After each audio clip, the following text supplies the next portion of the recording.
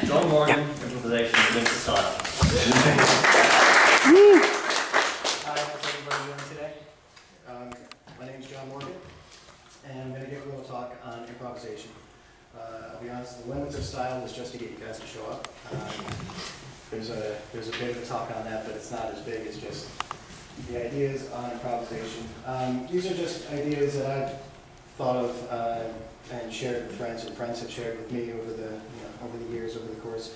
It's by no means the ultimate guide on how to improvise or anything like that, but I try to direct this in a form where the ideas would apply to all forms of improvisation, but the focus of it is primarily musical. Let's take a look first at what improvisation is. It comes from the Latin word improvisus, meaning unforeseen or unexpected, which is really exactly what it is. It's just anything that's kind of off the cuff or unexpected, unscripted, and unrehearsed.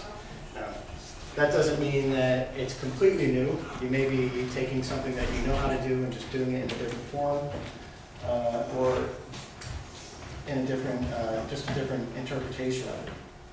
According to Wikipedia, improvisation is the practice of acting, singing, talking, and reacting, of making and creating in the moment and in response to the stimulus of one's immediate environment and inner feelings.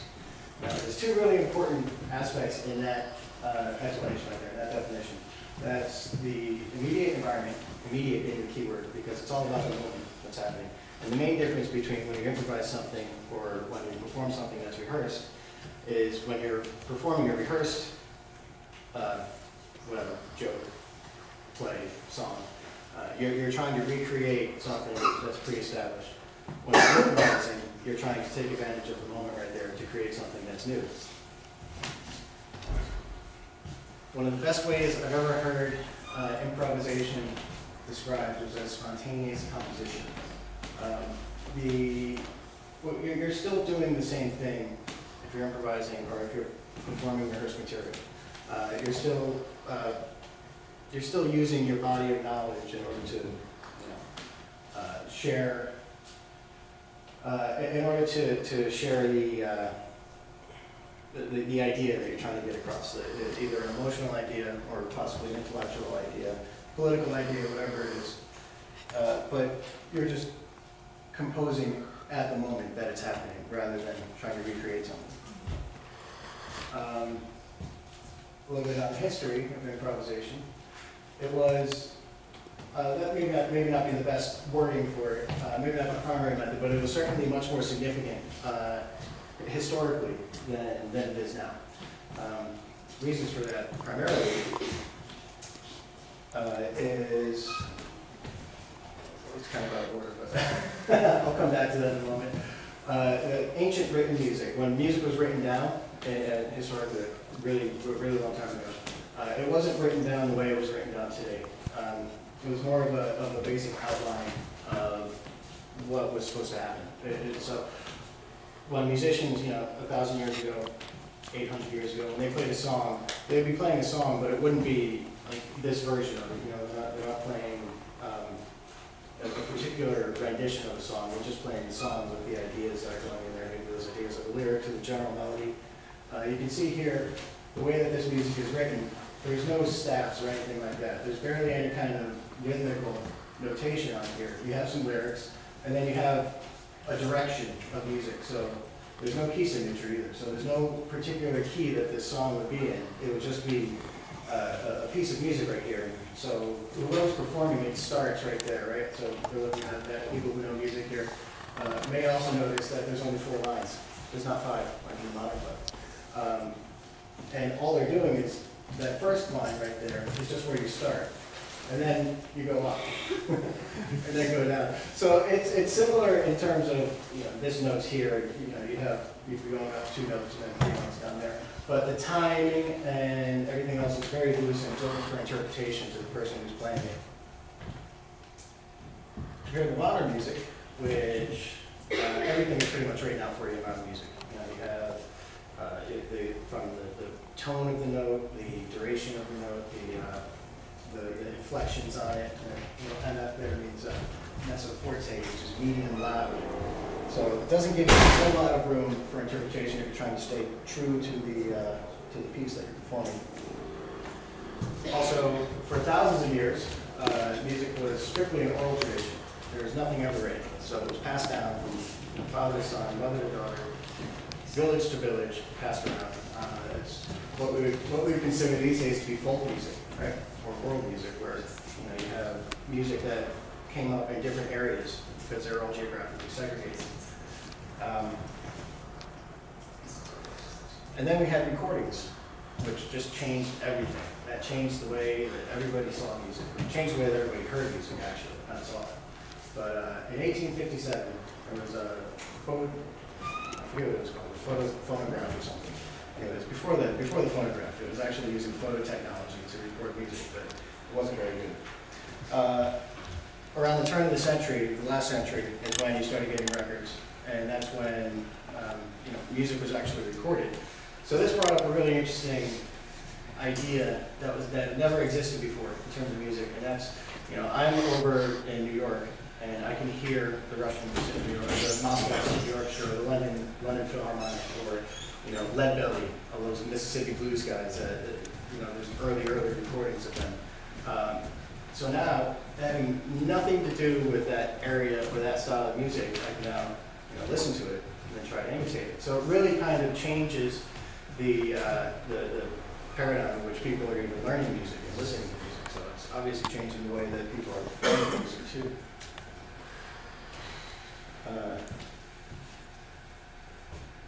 So really, to record music changed the way that people view music as common versions. The same exact version became the norm, as opposed to just the localized rendition or whatever the rendition of the song would be.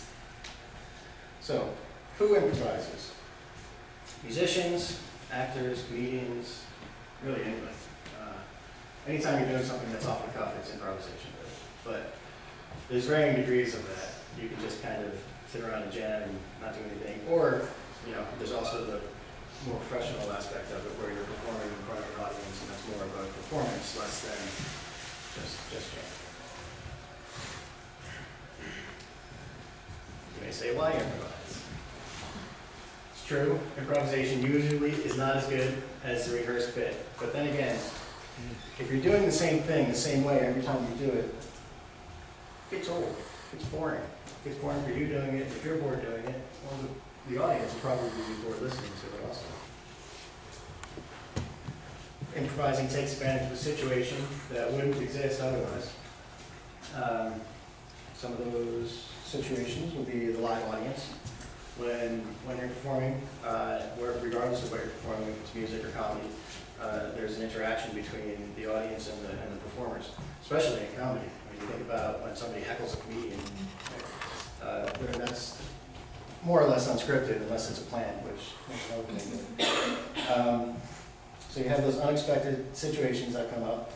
It could be something like in terms of a band, maybe the drummer hit the wrong beat right there, but everybody was listening, so they went with it. And now suddenly there's a new version of that song out there, leading to a new idea, which is the other reason they improvise. It's just because, just to make something new that hasn't been done before. So, improvisation is like talking, okay? It's the same kind of thing. When you talk, you have a vocabulary that you use. You have words and ideas that you try to get across to communicate with other people so that they understand your idea. It's the same thing with improvisation. Musicians would have their chords, their scales that they know, which is technically how to assemble the words together. But like talking, it's not the words themselves that have meaning. It's the combination of them. The sum is greater than the parts, basically. Same idea with music. Listening, correct, is a key component of any conversation, as it is with improvisation. If you're not really listening in a conversation, it's more of a soliloquy, which is fine.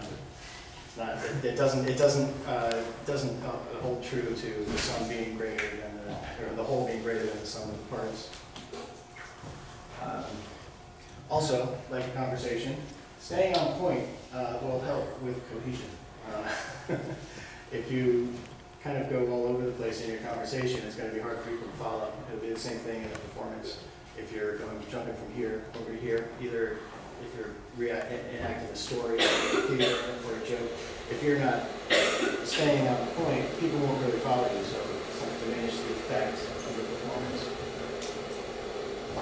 Also, having to do with listening, nobody enjoys a conversation where if you have to shout to be heard. So in a group setting, if you're improvising, you have to give space to the other people who are playing as well. You need to, sometimes it's about what you don't do rather than what you do. I said do. Okay. Everybody who spends enough time practicing something has a bag of tricks, right? That's your strength. That's what you use. Those are your tricks. So it could be a riff on a guitar. It could be a melody. It could be a particularly high note that you can hit. Whatever. Those are your strengths. Those are the things that you want to focus on. Using those things over and over again isn't a bad thing because you can easily change the way that you would perform something, just the interpretation of it. A subtle variation in how you play it could lead to a really, really big variation in how it sounds, especially when it's in the mix of other performers. The longer you play, the bigger your bag gets, obviously. The more you learn, the more you know. But you don't really want to let go of all of the older stuff just to make room for the newer stuff. You want to maintain your whole bag of tricks in there because the older stuff, maybe old, but it's still good. Also, don't reinvent the wheel. So you want to play something unexpected, but it doesn't mean to play something you've never played before. Like I was saying earlier, you want to use what you know. Those are your strengths. That's the way that it's going to really come out the best. Play what you know. Playing your style. So style is a really interesting bit of it. Style is kind of very subjective. It's a very personal thing. Like, style comes in with what you do, more so than what you don't do. If you're going to be improvising, you need to make an honest assessment of your skills, because you of all people should know where the pitfalls are and what not to do when you're performing. Do this by defining your limits. By that, if you talk about what you know, if you play within things that you've practiced, that you've studied before, then you'll have a much easier time winging it, going off the cuff, and using those ideas and just changing them in little ways, as opposed to trying to play something completely new. In fact, if you're performing and improvising, it's a really bad idea to try something completely new that you've never done before. That's probably make a mistake doing that. Take advantage of your strengths, use your bag of tricks, and know what your strengths are. If you can do a ripping blues solo, put it in there, use it. If you have those jokes to deal with hecklers when they come up, use them too. Avoid your weaknesses. It's easier said than done, but you want to know where you're probably going to make a mistake when you're performing, and kind of steer clear of those areas in your performance. So, limits of style. Put it simply, style is based on more on what you can do than what you can't do, right? It sounds really obvious, but sometimes it needs to just kind of be broken down into the simplest form to really understand what it is and how it's relevant to what we're talking about here, to performance. When you know where the limits of your style are, it does two things. First of all, it gives you kind of a framework to work within, and it also gives you an idea of the things that you need to work on in order to improve your overall performance. Style is also a very personal thing. The more you play, the more you find it will become. There's really nothing you can do about that. It's just going to happen. Even when you try to imitate other people's style, it won't really be their style. If you're doing it for long enough, it'll change, it'll transform. It's just a natural part of being human. We all view the world from our own eyes, right? Which is really what the whole point of performing is. That's the whole point of art, is to communicate that. either that idea or the emotion or anything like that. So when you're improvising, it takes that idea of what's happening right now and just puts it out there. So let's look at some improvisational styles of music. Some highly improvisational styles of music, of course, are jazz. Jazz is probably the king of improvisational music. Now that one was just, they took these old pop songs and just started messing with them, just started playing around with them. And then everybody was doing things differently. But even within that, even within those bounds of improvisation, they started to form rules of how to improvise. And this was so that a large population of musicians could all study the same thing, even though they didn't study together or anything. Like if I know this song and you know that song, then we can just go ahead and play it. We can both improvise over it too, or improvise within the song. But it's the fact that we both know it that allows that to actually take place. There's blues, of course. So there's probably, all in all, 20 blues songs in the whole world. And everything else is just a different version of the same songs. It's really, you know, you guys have heard the blues before, I'm sure, so you know what I'm talking about. But each one is different because it's all tailored to the individual person who's playing it. Well, not tailored to it, but it's kind of, it comes out being different. Each different person who's playing it will have a different style, will have a different presentation for it. Then there's flamenco, which is very similar to jazz and blues in that there's particular forms that take place. You know, you could consider them to be songs, but they're really more of just a form that would happen. That people who play flamenco would learn those forms in order to be able to play with other people, even though they've never played with each other before. They could get together and just start the song and play. It's like, okay, let's do it. Tarantes, for example, in A, and they start playing it, and they both know how a tarantes is supposed to go, but they don't know exactly what each other is going to do next. So it adds to the tension that's happening there, which builds up the energy. So you have the energy going from the performers to the crowd. The crowd gets excited for it, gives it back to the performers, and then that happens right there. That's not really going to happen when you sat down for weeks beforehand and said, okay, what note should we play next year? You're not going to get that excitement, that level of unexpectedness happening. Opera was also an improvisational form of music. Does everybody know what an aria is? Aria is it's a song, it's part of an opera. But the reason for arias, the reason that they were put into operas back in the 14 and 1500s was it was a chance to show off the singer. It was a chance for the singer to show off and to improvise over what was going on in the opera. It was usually they were more or less completely improvised.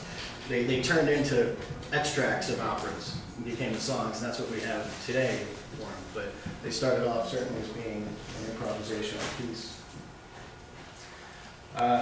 There's still rules when it comes to improvising. The songs will have a form and structure, regardless of what the style is, if it's jazz, if it's blues, or if it's flamenco, even if it's rock and roll. You can make up the form and structure as you go along. You really have to listen to make that work. There's a rhythmic style that's going along. It's those things that, the little things that make something sound like the blues, or sound like flamenco, or sound like jazz.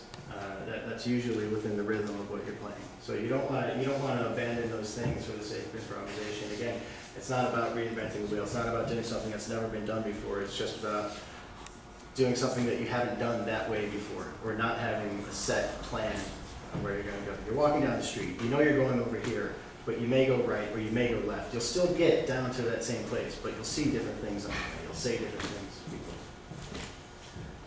And the tonal style, of course, which would be just certain scales would be associated with different styles, for example. So it just sounds like what you're trying to play. And now we have a demonstration here. I'd like to introduce Juan Jose, who's a flamenco guitar player. Hi, Juan. Would you like to come up and play some music? Yeah, sure. We're just going to wing something here. Yeah. Quick.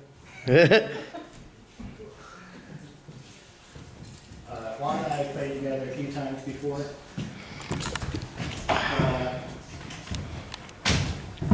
We don't have a particular idea on what we're going to do right now. Other than I think it's an E minor.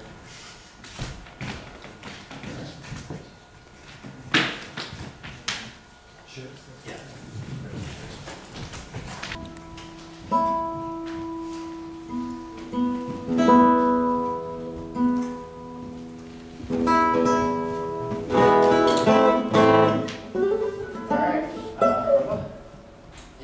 So we're going to play, it's called rumba.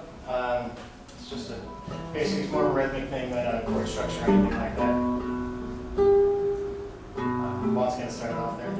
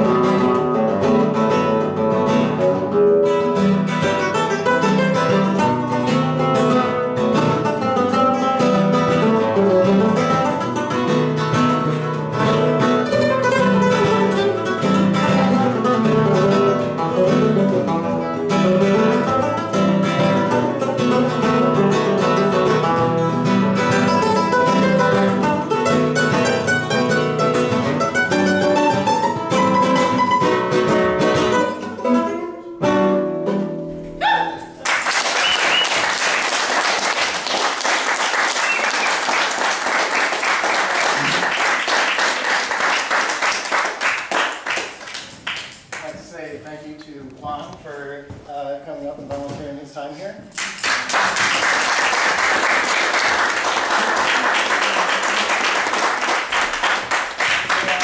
Any questions on improvising or criticisms?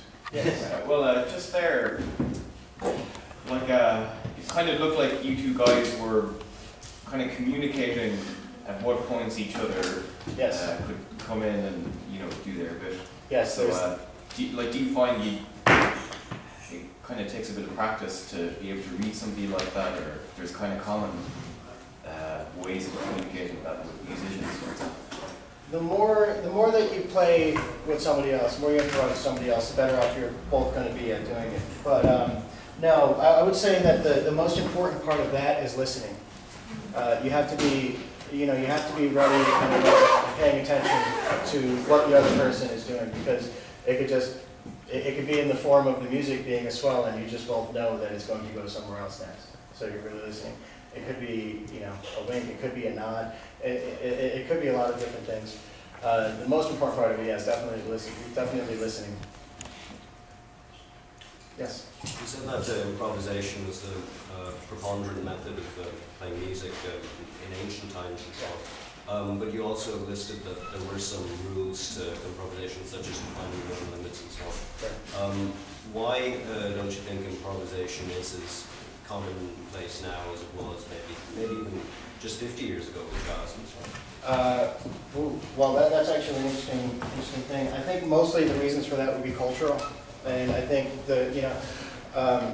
record labels and modern media has done a lot to kind of push the same version into here. So there's a lot more conformity in music now than there was historically, just primarily because of MTV, in my opinion. Just a comment. I wasn't really familiar with the song, but I was trying to listen very closely to hear where you were your bag of tricks, and I was very impressed because I could really hear it, and I knew where it was when it was coming in and what was different about the song and what maybe wasn't typical about that song. Yeah. So I thought that was a very good practical exercise. There wasn't anything in that would have been really maybe an accidental theme, so to speak, but I had the same. We're sticking to the same idea rhythmically and musically, tonally throughout the whole thing, and just kind of working on. We're trading back and forth, playing lead on it, and then really just kind of ending on at the same time. This is the key. Is this what your new band's going to be doing? Maybe. It's not to expect it or do. We'll see. So, any other questions? Okay, great. Thanks a lot.